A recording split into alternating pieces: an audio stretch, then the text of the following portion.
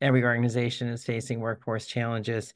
We've got this new age of hybrid and remote work. So I'm curious if you have any particular innovative approaches to recruiting, retaining, developing your workforce for the challenges of the future. Yeah, great question. I think I get an article a day on bring everybody back, leave everybody remote, and it depends on, I think, where you stand in terms of mentality.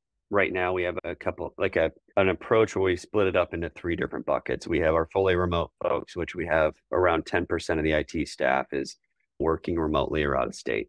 We have those folks that need to be on site. So think desktop techs, field techs, biomedical technicians, those kind of folks that are in the hospital, they're in the clinics and they're working on site on a daily basis. And then we have the people though, which are hybrid, what we've created as opposed to, just come into the office and sit on Zoom for a certain number of days per week, which you could do at home, come in for meaningful encounters with your team, right? So that's more directed to our leadership in the IT department where they're bringing their teams in for maybe it's weekly team meetings, it's one-on-ones, it's happy hours, it's get-togethers, brainstorming sessions, project planning, those kind of things, which takes everybody out of an office or out of a cube and gets them collaborating into some bigger rooms.